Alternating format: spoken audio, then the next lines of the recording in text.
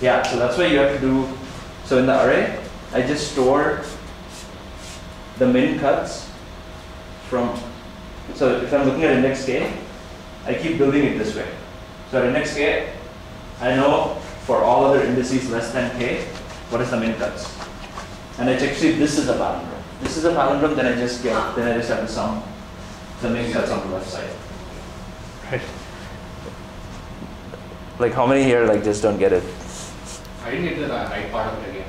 Yeah, it's very simple. So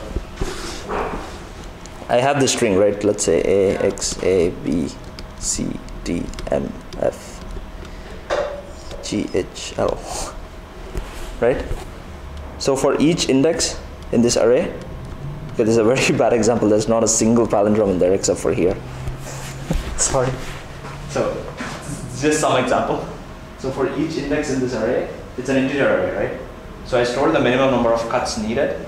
So if I store some value here, that is the minimum number of cuts needed to partition the substring starting at 0 to that index, to break it into palindromic parts. So now if I want to fill out this guy, all I need to do is, yeah, I need to do O of n for each. So it will be n, yeah, so it's 2 O n squared computations, yeah. But it will be overall O of n squared still. So for each new guy that I'm supposed to fill out, I try to see if this is a palindrome, this is a palindrome, this is a palindrome. No, you said the reverse, right? No. The other, okay, for that length. Yeah. Okay. So right now I'm looking to calculate the number of palindromic cuts needed for the substring starting at A. I always start at A and ending here, ending at this index. Okay. Yeah, so it check to see if CD is a palindrome. If CD is a palindrome, then it will be 1 plus whatever values here, right? If BCD is a palindrome, it will be 1 plus whatever values here. So basically get the minimum of these values. The range of k, I plus 1 to. Range of k, what do you mean? I mean for each A to D, Yeah. it is I and J. Yeah. So for which we need to have cuts from in all the positions and C, right? And then take the minimum. No, so I take the minimum of all these values up to this point, because this is the palindrome that I'm considering and this is the min cuts that I get from the array. Yeah, I'll just write the recursion. So here, so like f of k, where k could be somewhere from I to j, will be if is pal of, so I'm currently looking at k. 0 to I minus k. Yeah, I need a loop. Hang on. Basically. Hang on. I need a loop. So for I equals 0 to, and this is string length, right? So I less than k equals 0 to k equals to I to j, right? You are doing. Yeah. Okay, I'm gonna write code for this. Can we directly jump to writing code? One example. Okay, fine. So this is a for loop. So I'm trying to fill out this array, right? And I have this matrix that tells me given to indices is the substring of palindrome, right? So for that, so f or whatever a of I, let this array be I, is yeah. You need another for loop. That's why I want to type it. It's cumbersome to write it. I'll explain when I'm typing. Okay.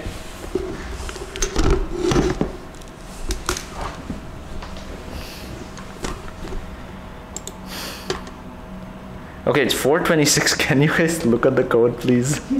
Can I show you the code? I just want you guys to take away as much material as you can. So if I write code, I feel the learning will be less than if I were to do the problems on the next slide. So this is what you need to do to compute, to know whether a certain substring is a palindrome, right? So that's very simple, right? So if you want to know whether a certain substring going from I to j is a palindrome, there's two things. One is the character at I and j should be the same, and Characters in between. yeah, I plus 1 to j should also be a palindrome, right? So that's what I do here. Hang on. Yeah. Yeah. So if they are the same, then it's yeah, it's the same as this guy, right? If this guy is true, this is a Boolean matrix, yeah. If this guy is true, then it's true. If they're not the same, then it'll be false, right? And again, I go diagonal by diagonal. So by the time I get to a certain substring, I know if the substring that's lesser than it in length is a palindrome or not. Okay, now coming to min cuts. So I have this array, and I initialize this value to be the string length itself. So it's like cutting at each point. Yeah. So now I go from 0 to I. So that means, okay, so J is where it's starting and I is where it's ending. Okay? So if I want to know if the minimum cuts required at I, then for every J, I need to know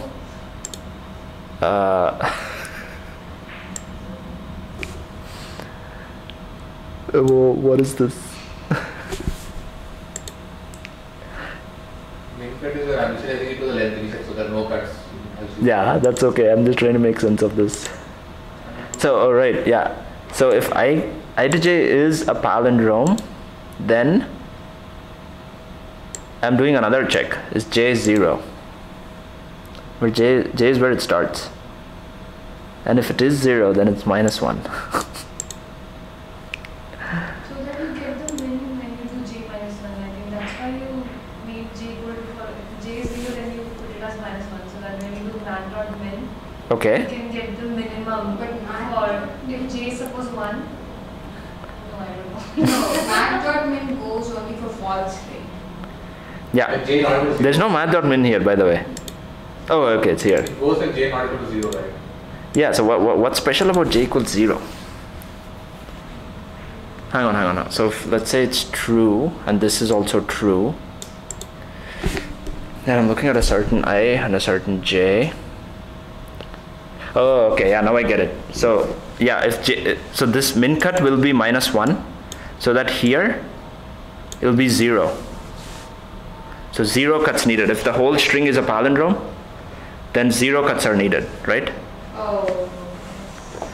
So if J is, for J equals 0 means I'm starting from the very beginning, and at that, up to that point, if it's actually a palindrome, then I should store 0 for that value, right? Yeah, and if J is not 0, then I need to get two things. One is min cuts of this guy, min cuts of J -1, and then +1. Which is what I do here. By diagonal, or you're filling it like along diagonal, but Yeah, so this is diagonal by diagonal, and this is, there's only a 1D array. but you're using one array, but the iteration is like you are traveling. J -1, start index -1. So. Yeah, Oh, only if it is a palindrome. yeah. Because start index minus, you get it by start index -1, so Okay, so the I have this array, right? So min cuts of start index -1 is just telling me the min cuts of how many minimum cuts are required for the substring starting at 0 up to J. Yeah. So at that point you just have to add 1. Okay? But I have, If it is not a palindrome, then. yeah, if it's not a palindrome, then the minimum cuts required should be the same as the something. No, that doesn't make any sense.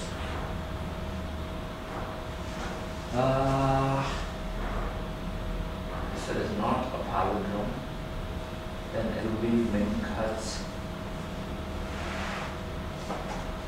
Yeah, if it's not a palindrome, then eventually I will get to a point where one of these is a palindrome, right? And at that point I will execute this part of the script.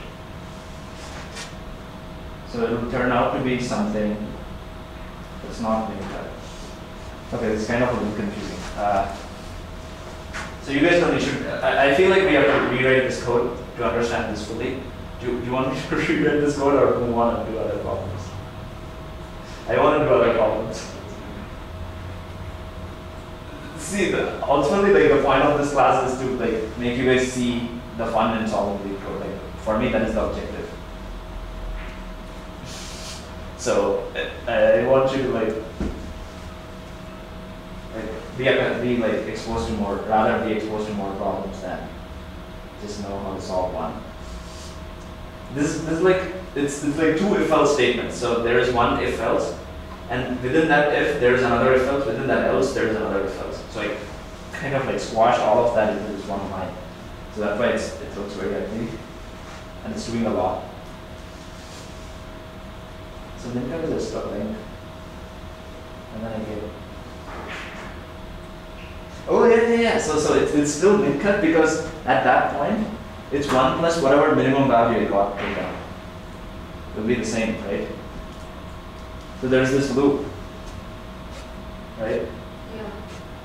And min cut is. What is J actually representing? I still don't get it.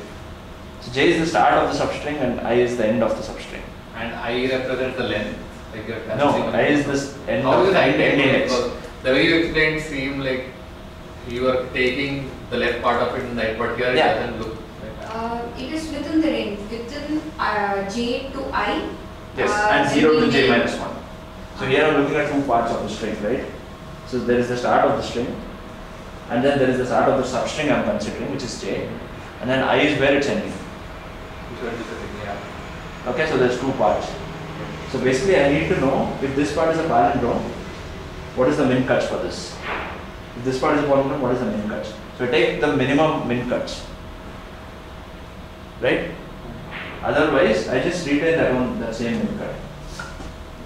But what are you? Otherwise, I retain that same min cut, and then finally I make this 1 plus that min cut. Now I see it. I just make, I don't change min cut, that's why it's being equal to min cut. If this is true, and this is true, then it has to be minus 1, because then I would make min cuts of I 1 plus minus 1, which is 0. Right? If this is not true, that's where the actual computation is. If it's not J equals 0, that means I'm looking at some substring, and I need to take the min cuts, which is minimum, where the rest of the string is a palindrome. So when I go through the loop, I end up taking the minimum. This is kind of complex. Yeah, it's the problem is simple. The way I code it is like not so great, but yeah. So go ahead and like revisit this problem yourself. Okay. Doing really poorly on time. Okay, I have one more. Actually, I had more problems, but I was pretty sure we would run out of time. I have one more problem on the next slide. I'm wondering what I should do. So do you want to do two like medium to hard level problems or one extremely hard problem? Which is more interesting and Medium to hard. Okay, so the more interesting one is the one on the next slide. like why do you think it's interesting? It's very interesting because of the data structure we use for DP. Yeah. Yeah. I think we should take a look at that. And what about these two? And yeah, but these are also important because It was asked in Google actually. I got it for Zillow and Facebook, the same Then question. we should Okay, Or maybe if I do first that, then we can come back to this. yeah. But there won't be enough time, that's for So sure. maybe next class. Next class, man, like what do you want me to do in the next class? We have part 2, right? No, we do. So do you want to do this problem in the next class or the next one in the next class? How much time did it take? Okay, let's look at word break. Actually, I know it. Maybe points. Yeah, everybody knows word break. Okay, let's do coin change. No, That's we'll go to the next one then. It's all easy. Okay. yeah, that's true. I've heard. What is Yeah. word break? So okay, I'll just define this problem. So they give you a sentence without space. So it's like my name is Karthik. Okay? Oh. And they give you- referring to the dictionary. we Yeah. have to- Yeah. No, whether it's a sentence or not. And both of these are like where they're like experts. Okay, is there anybody that does not know what is word break? Okay, sorry, you guys are outnumbered. So But while writing code, Yeah. how do you make that dictionary thing is a constant stuff? It's already given. Why should it be a constant? I mean, we need to, at each point of time, we need to see till that point whether it formed a word or not. Yeah, so the dictionary is a set, so I just do if this word is contained in that set or not. That's what, how do you define a dictionary when you It's a set of strings. It's an input. They also give. Yeah, they also give you the, yeah, of course. Okay. Yeah, So for even sure, if you yeah. have to construct a dictionary, you need to know whether it's a word or not. Okay, so Yeah. that was the question. Or else it's very simple. Go buy a Webster's dictionary and then fill out. Okay, so yeah. Coin change, we have so many varieties to incorporate. Yeah. That's all. It's similar No, to knapsack. so coin change. Yeah, it's kind of similar to knapsack, but you don't have to do memoization. So coin change, there are variations where you have to do backtracking, where there are variations where you have to do DP. So I thought that was interesting, but yeah, let's take a look at the next problem. That's very awesome. Oh, this is Okay, so your head will spin like once you read this problem, but don't be surprised.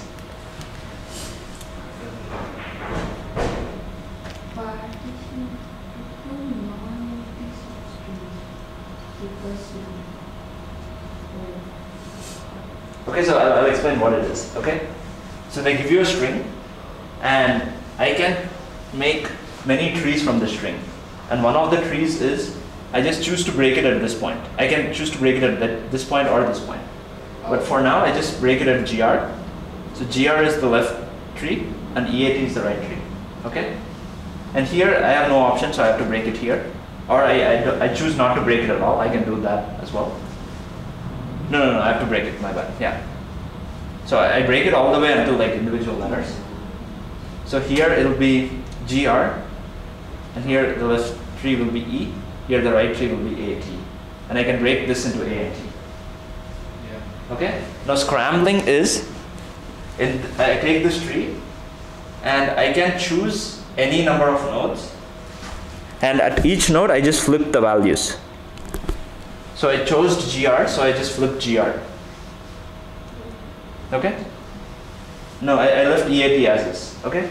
But later I can again go and choose EAT. Then it'll flip. E becomes the right child, and AT becomes the left child. And I again flip AT, so it becomes TA. So once you flip a node, all the subtypes also get flipped. Yeah, so basically the subtrees get flipped. No, not all the children, just the nodes themselves get flipped. And then beyond that, I can again choose, I can pick between children, which child I want to pick. Okay? And finally, I have like a new string now, RGTAE. So given grade and RGTAE, I need to figure out if one is the scramble of the other. If someone asks like this in the No, I'm pretty sure they won't ask this. But like, I took like a whole like 45 minutes or like a whole hour to like figure out how to do it. But it was, I enjoyed it a lot, so that's why I put it in there. So you get it, right? So let's go through an example really quickly. Should we say like how many swaps should we do, or I didn't get the final? It can be any number of swaps. No, So okay. finally what is after any number of swaps, you have two strings. You need to compare them and tell me if one is a scramble of the other or not. Oh, whether it is I think possible we to just get the Scramble second. S1 and convert to S2. Yeah, so if you can come up with all scrambles of S1, Yeah, and check Okay. if it is equal to S. S2, yeah, but how will you come up with all scrambles of S1? I still don't get it like. Okay, let's just do, Anagram you're doing here? no, Is S1 S2 anagram? Because yeah, they are definitely anagrams because it will be made of the same letters. Yeah, then why do you have? But not every anagram is a scramble. I mean, you can So just- okay, so let's do this example again. Great, right? Scramble is just flip, I guess. Yeah, scramble means, so first of all I take a string and I can make multiple trees, right? So one tree is just this. Okay? And this tree I can make GR and E. And this tree is this. Okay, this is one tree. Another tree is what they had in the example. Okay? Now I take this tree. This is still great. Okay? Now I take this tree and you guys pick any nodes. So I can pick this node, and then this node. Okay, if I pick this top node, then its scramble will be, with this, its scramble will be, Yes, that's right. yeah, it will be ATGRE, correct. But how do you? Okay, but then here, if I choose to scramble again here, then it will be A and this will be GR. And I can leave this as is. So now it's ATEGR. So I scrambled some nodes. It's random. You can choose any set of. You can choose any node. So okay, let's read the problem again. To scramble the string, we may choose any non-leaf node and swap its two children. For example, if we choose the node GR, we swap two of its children. That produces a scramble string RGEAT. EAT. Okay, he kept everything in grade the same, but he just picked GR. Okay, GR become RG. Okay, so RGEAT is a scramble of grade. Okay, now he took this guy RGEAT. Similarly, if we continue to swap the children of the nodes EAT and AT, so if you scramble EAT, then AT will go to the left, E will go to the right. But you have TA on the left because they also scrambled AT. So now you have RGTAE. So that is also a scramble. So can you see it's conceivable that not all anagrams are scrambles? The same word. And it's like it's still. I mean, but It's an No, hang on. Okay, hang on. So, will we get this? RKT is anagram of grade, right? no, how is TGREA and a scramble? Tell me that. It's an anagram of grade still, right? TG. Oh yeah, this is possible because if you do GREAT and you do T here, okay, this is still possible. But let's Anagrams are basically any new word can be formed from a given set of words. correct. But scrambling is not the same. That's what I'm saying. Scrambling involves like creating a tree and then swapping the nodes of that Yeah, tree. you can break Let's any do. word. So basically, Let's do Yeah. GR. Yeah, let's do ETGRA. Tell me that. Okay, let's do GR EAT. Okay, one sec. GREAT. Okay. E Okay. and OAT. Yeah. You see, you can't get this. oh, so the question is what's the I'm not clear about the question. So not fine, but So the final question is, after scrambling, you just go through the leaves, right? So you get an order, right? ATEGR. Okay, now this is a scramble because I could get a scrambled tree and I got a final order. So this is a scrambling of grade. Okay, so given two strings, you need to tell whether one is a scramble of the other. Somewhat consecutive. Somewhat consecutive strings. I mean, Yeah, characters. yeah, If it is jumbled too much, then yeah. So like I just managed to come up with one ETGRA. That's not a scramble. So given two strings, you have to tell me whether they are scrambled or not. How will we do it?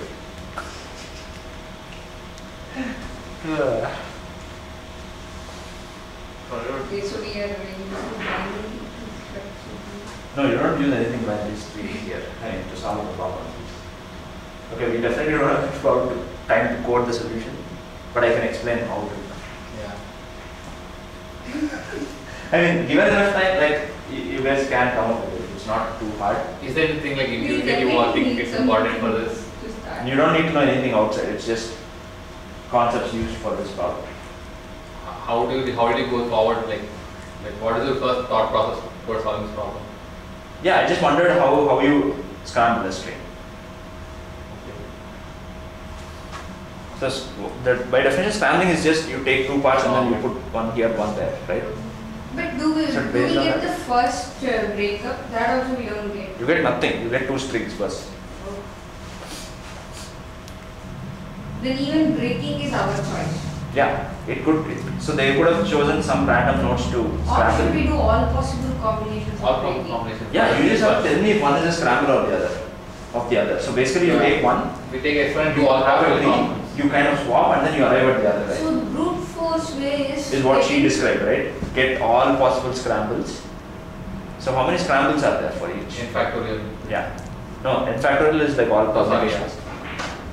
I mean, you can arrange all the characters among themselves. Is what? Yeah, so is that easy to code? Coming No. up with all possible scrambles? It's not easy to code at all. I don't know how to do it. But I'm just saying, for even the first step, do we need to have all the possible trees that can be formed with this word? Yeah.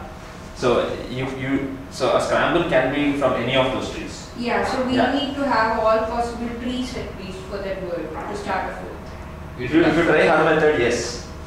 Oh, So her method is So there just is an go easy- somehow or the other figure out all scrambles.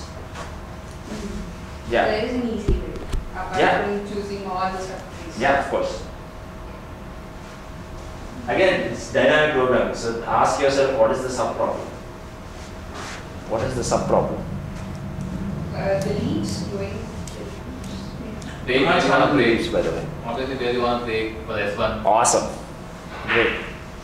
So the first step, so there's S1 and S2. So forming that tree. Yeah. So it's GREAT and let's do ATEGR. Right? So there would have been some scramble. Okay, the tree could have been anything, right? The tree could have been 4, 1 or 3, 2, 2, 3. Yes. Any of those things. Okay? So I consider all where all it could have like been broken as a tree. So they could have broken it here, here, here, here. Okay, where did I write it? Yeah. They could have broken it here, here, here, here, here. Okay? Let's say I broke it here. Then if I broke it here, then what is true of these two parts? If you broke it, what? Let's say the original tree to go from here to here, they broke it here. So they made the left child as GR and the right child as EAT. Then what is true of these two parts and those similar two parts of The nodes are swapped. The initial node itself is swapped basically at that position. No, Yeah. we need. So if they broke it here, then that means this and this is a scramble. And this is a scramble. Right? Or they may not have broken it there. Or they would have broken it there, but they may not have scrambled it there. Yeah. If they did not scramble it there, then I take first two. So there's 4 comparisons. I break it at different positions, and for each of those positions, I take the first half and second half, right? Yeah. And I check to see if the first half is a scramble of the same length on the second half. Okay? So let's say I broke it here. But how do you keep Wait, track of all hang on. this? Let's say I broke it here. Hang on, I'll tell you. So now all I need to do is, are these two scrambles? Are these two scrambles? If they are, then the whole string is a scramble of each other. Right? But that's not sufficient. That's only necessary. So then the other thing I need to do is, are these two scrambles? Are these two scrambles? Oh, now you have cut in differently. Yeah. Because there's two things. You break into a tree, and there is one thing is where you cut, and the other thing is did they scramble at that or We have to cut both the given string and the what you want to compare with both of them. You cut it. yeah. So basically, ultimately what you have to do is tell me whether these two strings are a scramble of each other. So now the subproblem is, are certain substrings scrambles of each other? So I need to identify which substrings have to be scrambles of each other for the total string to be a scramble of each other. So the substrings will be a scramble of each other if these two are a scramble and these two are a scramble, or same again, here I am considering the same cut, but I am considering the last three, and here I am considering the first two. Okay? So basically for ij, I need to know for all substrings of a lesser length whether the starting guy is scramble or the ending guy is scramble. So what is a good data structure to tell me that? So okay, so basically I have like, to know that I'm cutting here, I only need one index, right? 0 to I. I only need this guy. No, but yeah, sure, yeah. Okay, so it's 452. So I'll try to wind up very quickly. So yeah, basically And for this, I again break this into subproblems. So I need two indices, right? So okay, fine. So finally, F, I need to know 0, L1, 0, L1. That means this is L1, this is 0. Again? So this function is taking the first string from 0 to L1 and second string from 0 to L1 and telling me whether it's, the whole thing is a scramble, right? So this is nothing but f of, so I have a loop where I goes from 0 to L1. So this is a for loop, and inside this for loop I have f from 0 to I on the first string, and I have 0 to I on the second string. If this is true, and f of I plus 1 to L1, comma I plus 1 to L1. Okay, either this should be true or we've reached the end of the page. Okay. Just enter into that. No, it's kind of, it's paint. So it's this or f of 0 comma I, but this time I start at L1 and this will be I minus L1 or L1 minus I. Right, I got those many characters from the back. So L1 minus I and f of I plus 1 comma L and 0 comma L1 minus I plus I minus 1. You get this, right?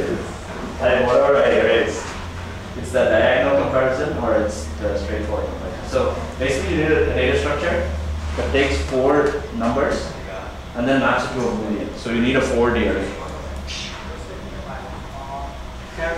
Actually, some people solve it with a 1D array, but I need to review that solution.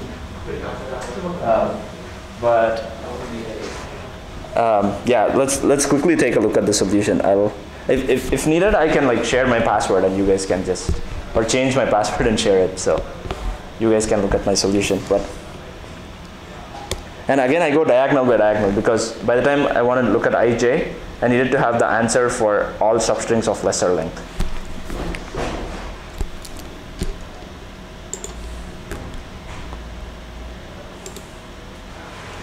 We just solved it today. So I solved it in a different account in the past, and I just copy pasted the answer. So, yeah, 40. And so this is the base case. And yeah. So I have like 2 conditions ANDed or 2 other conditions ANDed. That's it. It's actually like very simple to code and argue about. We just don't have enough time, that's why.